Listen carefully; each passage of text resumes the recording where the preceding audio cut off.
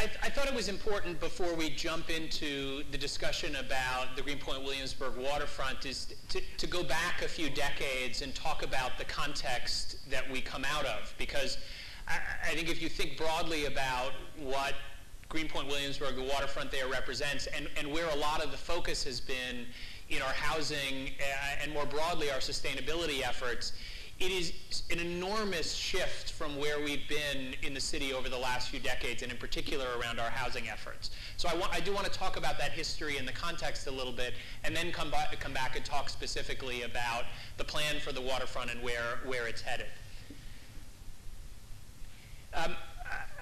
This slide, for those of you that don't recognize it, is probably the most famous street in the history of urban revitalization in the US. This is Charlotte Street in the South Bronx. And what you see in the background, these 5- and 6-story tenement buildings, is the context of what Charlotte Street looked like in 1977 when Jimmy Carter, then president, came to visit Charlotte Street, compared it to Dresden after World War II, and declared a new urban policy for the US, that he would take HUD and urban policy in a new direction to try and rebuild the South Bronx and so many neighborhoods across the country like it. This was also the street that then candidate for president Ronald Reagan visited in 1980 to declare Jimmy Carter's urban policy a failure, and that he would bring the private market back to the South Bronx. 1977, if you remember, was the year that Howard Cosell declared, "Ladies and gentlemen, the Bronx is burning," as the Yankees were playing the World Series.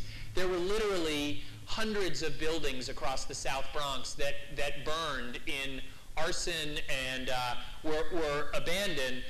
What you see in the forefront here is the very first efforts at revitalization in the South Bronx, Charlotte Gardens. And the story goes that these houses were shipped in the middle of the night by the Mid-Bronx Desperados, a community group that we still work with, and placed on these sites because they were fighting with the city about whether, in fact, this development should go forward. And the main reason I show you this, other than the context around what was happening in the city, was where I think all of us interested in the city's future thought the city would go. I mean, here you have a group that was actually trying to rebuild this neighborhood that, in the range of opinions about where the South Bronx was headed and the city more broadly, was probably optimistic. Believing that the South Bronx should be rebuilt basically as Levittown, single-family houses on quarter-acre lots. And fundamentally, the outlook was that we would never regain the population and the vitality, perhaps, that the South Bronx had at one point. And you see, 5- and 6-story buildings, the most dense, second most dense place in all of New York City after Manhattan, being rebuilt on this kind of scale. This neighborhood lost during the 1970s about 75% of its population. Next slide. These maps, which I'm sure you can't see the details from the back of the room, but over here on the left, this is Harlem, and on the right is the South Bronx. These two neighborhoods were representative of what happened during that period more broadly in the city. All of those red dots that you see, or shapes, were properties that, through tax foreclosure, my agency, HPD, took over. We became owners around the city of more than 100,000 apartments and roughly 10,000 vacant lots. At one point, we owned 60% of the private real estate in Harlem. Think about that. Now, this really represents not just the crisis that we were experiencing at that time. Owners literally were burning down their buildings because it was the only way to have any value in them, to collect insurance, or they were just abandoning them to the city, not paying their taxes, and we were taking them over in ownership. This represented the crisis of that time, but also really became the opportunity for New York City's housing policy for the decades to come, really right up till the time that Mayor Bloomberg came into office. Because what the city began doing is taking these buildings, putting in literally billions of dollars of city capital, your taxpayer dollars, and renovating these buildings and turning them over to private nonprofit or local for-profit ownership to be run as affordable housing, or we're taking vacant lots and running competitions to develop them as affordable housing. And this really became the housing policy for the city over the next few decades. Next slide. Now, I won't claim that the housing policies and turning these buildings around had everything to do with turning around the fortunes of the South Bronx and more broadly a dramatic change in the decline in population that we saw during the 1970s. But what you see on this chart is that there was a dramatic turnaround. And I do think the housing policies of that time really did contribute to it, along with policing strategies, strategies to turn around schools, a whole range of things that began to bring people back to New York City. But what you see is that after an enormous decline, overall in the city, about 800,000 people were lost from New York City's population in the 1970s. That's more than losing the entire city of Boston or the entire city of Washington, D.C. from our population.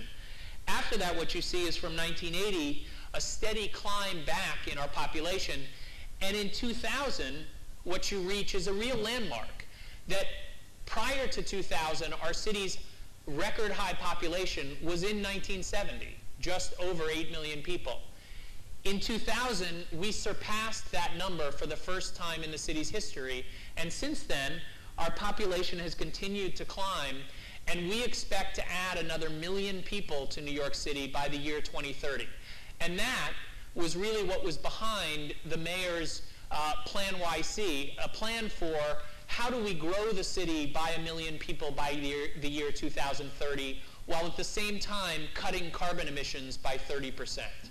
All 127 recommendations, which I'm not going to cover tonight, that are in that plan, are part of an overall strategy to grow the city by 1 million people while cutting carbon emissions by 30%.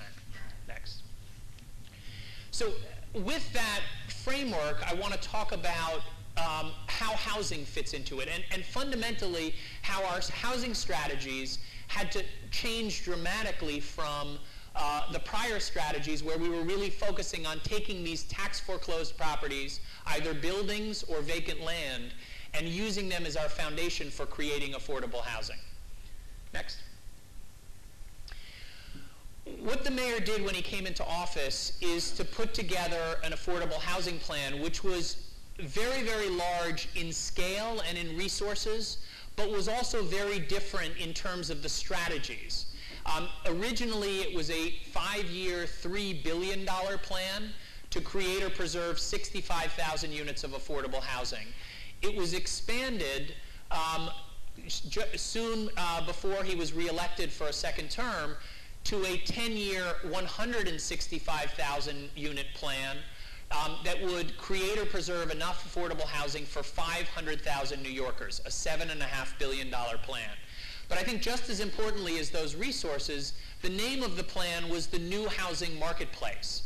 And it's important because we had gone from a situation, again, remember that first slide in the South Bronx, we'd gone from a situation where the city really had to recreate a housing market in these areas, where private capital was never going to go in on its own without an enormous investment of time and resources by the city. We were really driving a housing market in those areas, to today where the market has returned to these neighborhoods. The real question is, how do we work with the market? How do we harness the market, if you will, to continue to create and preserve affordable housing in a very different environment?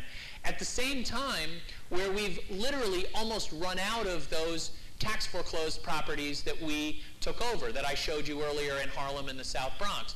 Literally today, we have less than 1,000 units left from those more than 100,000 units we started with. And that's great news. It's an incredible success story in turning around those neighborhoods and those buildings.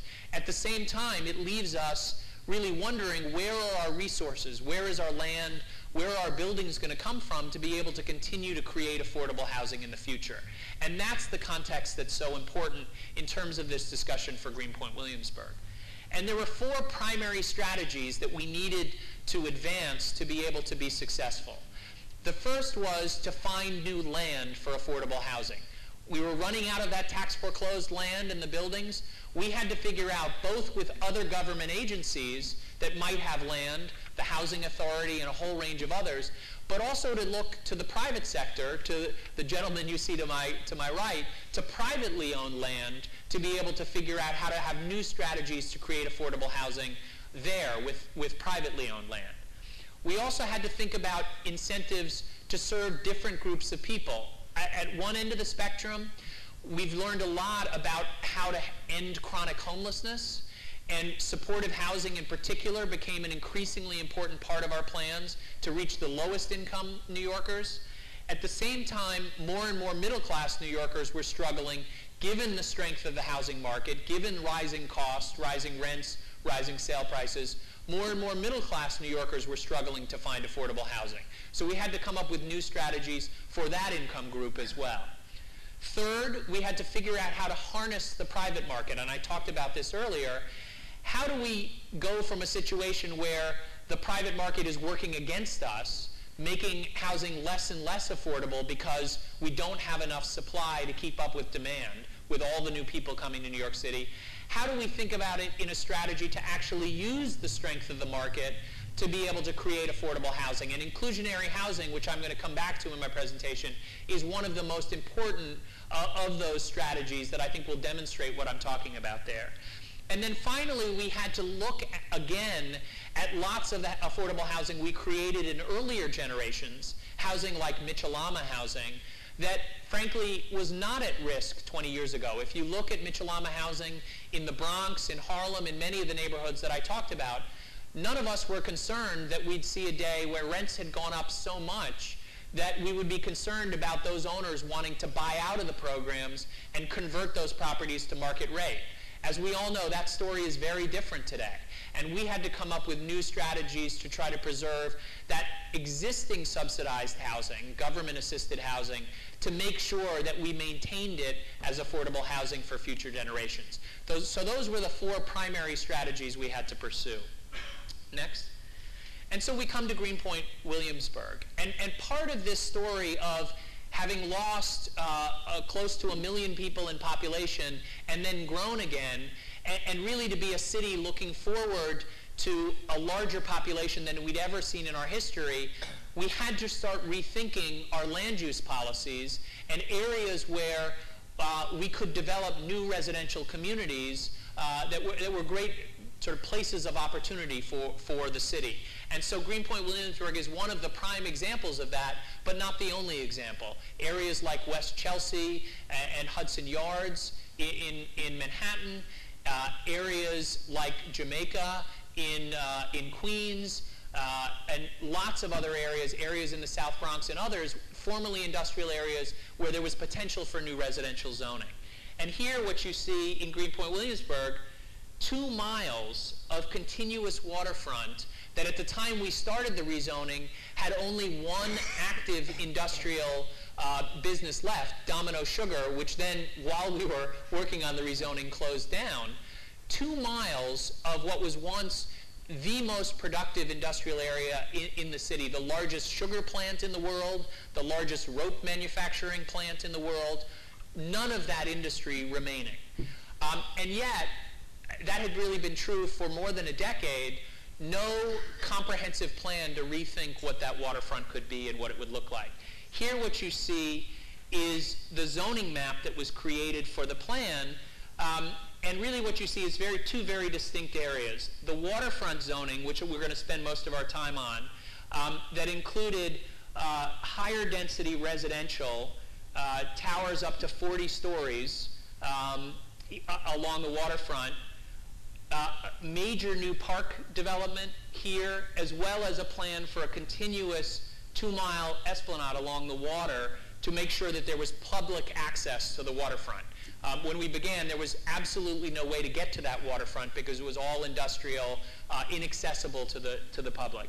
And then a very different strategy in the upland area of Greenpoint and Williamsburg, where a lot of the concern was about out-of-scale development going up.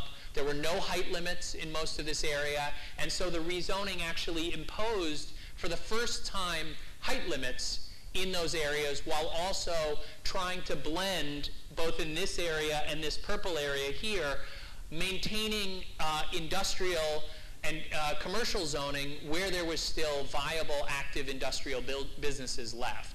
And in fact, this area here was protected as an industrial business zone. The city basically said, we are committing that we will not rezone this area here as residential to protect the industrial business that was not only existing, but was in fact growing in that area. Next.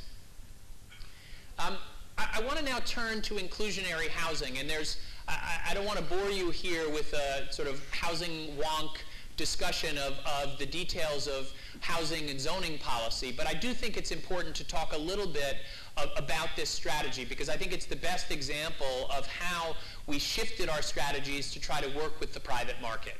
Inclusionary housing or inclusionary zoning is fairly simple. It's a deal that we make with private developers to say, if you're going to develop a market rate, 100% market rate building, we'll let you build, and in this case, I'll come back to the Greenpoint Williamsburg Waterfront example, we'll let you build 30 stories.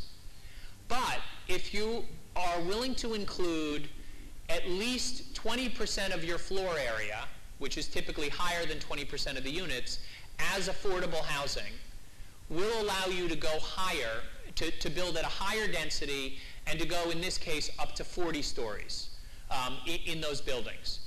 And what you get as a result of that, because of the strength of the market, the value of those extra stories that you're allowing in the building, you get a significant financial incentive for that private developer to add affordable housing in what would otherwise be 100% market rate development.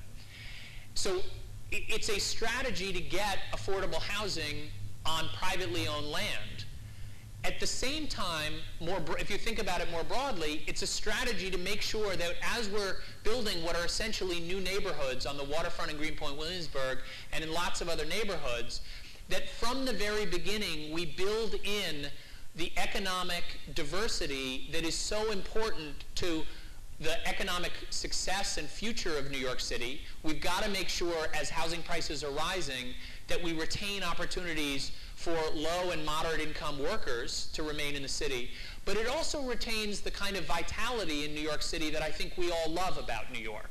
We realize more and more as we become a global economic power and compete with cities around the country, around the world, that more and more what is going to continue to attract people to New York is not becoming a city of purely rich and poor, a city that doesn't have room for vital mixed income neighborhoods. We've got to figure out strategies to build that diversity into neighborhoods from the very beginning.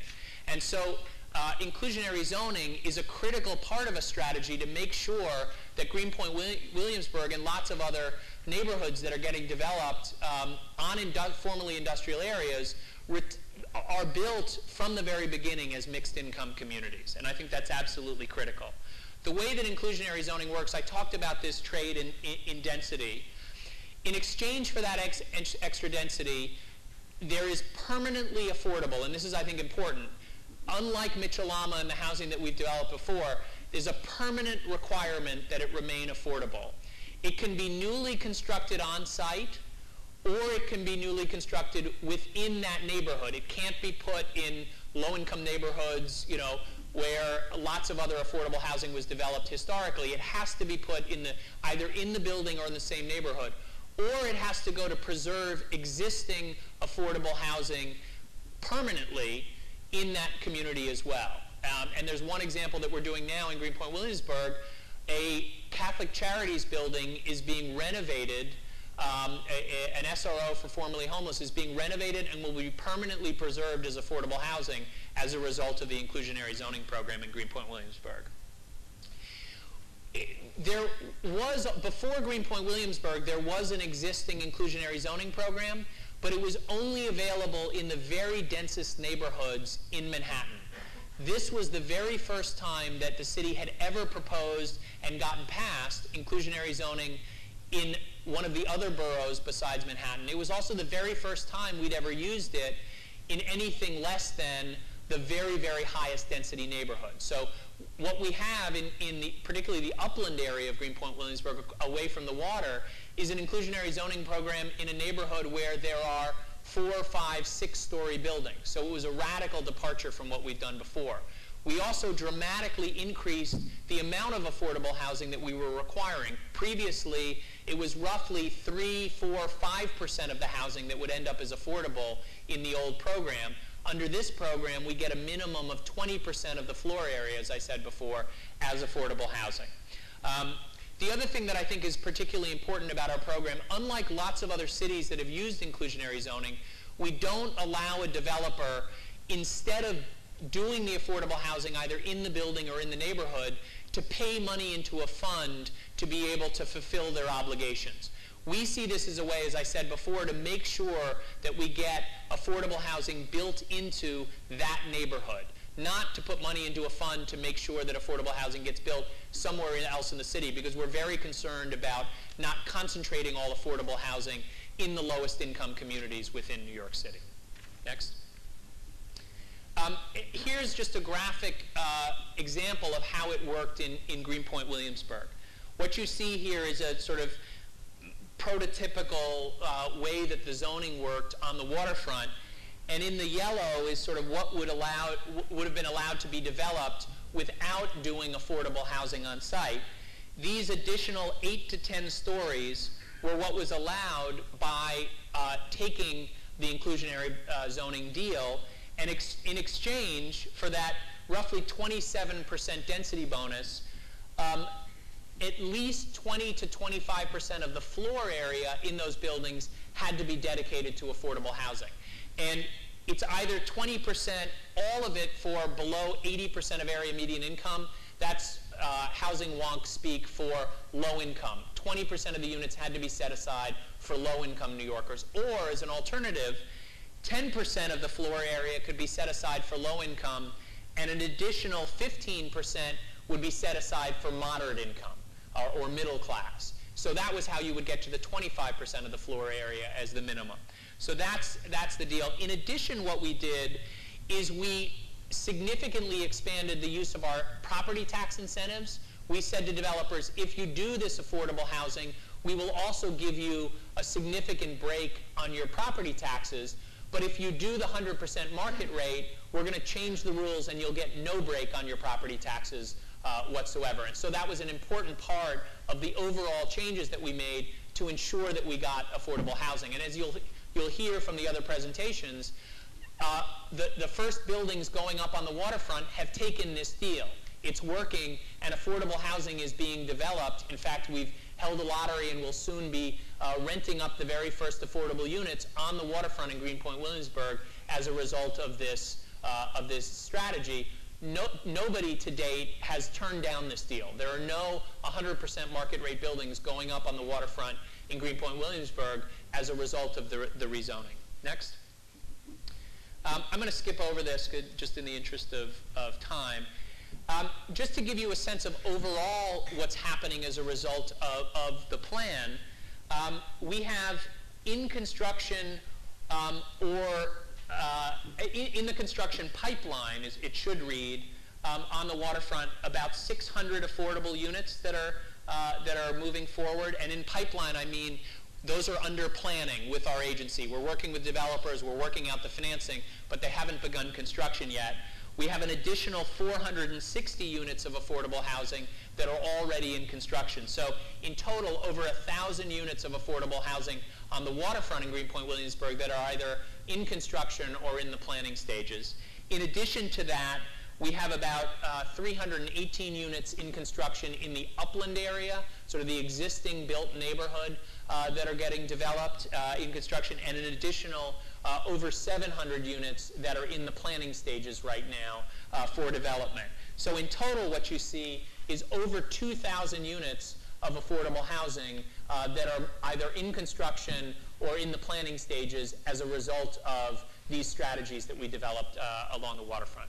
Finally, I just want to talk a little bit about the waterfront access. I'm not the expert on that, but I do think it's important to talk about some of the other goals.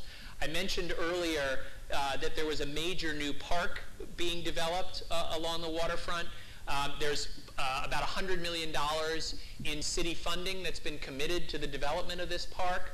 But in addition to that, a critical element was this 2-mile continuous waterfront esplanade or walkway that was at least 40 feet in width that would be developed project by project along the waterfront. So what we came up with was what's called a waterfront access plan, which required each of the developers working along that waterfront to set aside this space for public access.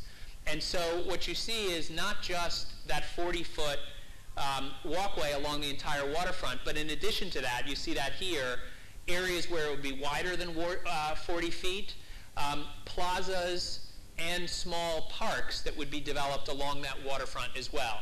All of that was part of a very detailed strategy that was part of the rezoning that would happen. In addition to that, if there are a couple more pieces that sort of come in, one of the very critical things with this was that this not become a private space, that it not just become waterfront access for the residents of the waterfront, but that the people, existing community living in the upland areas would also get access to the waterfront. And so we required that these orange areas be public streets, drivable streets that would reach the waterfront so that people could walk on the sidewalks and get to that waterfront in many, many different locations. You see them all here along.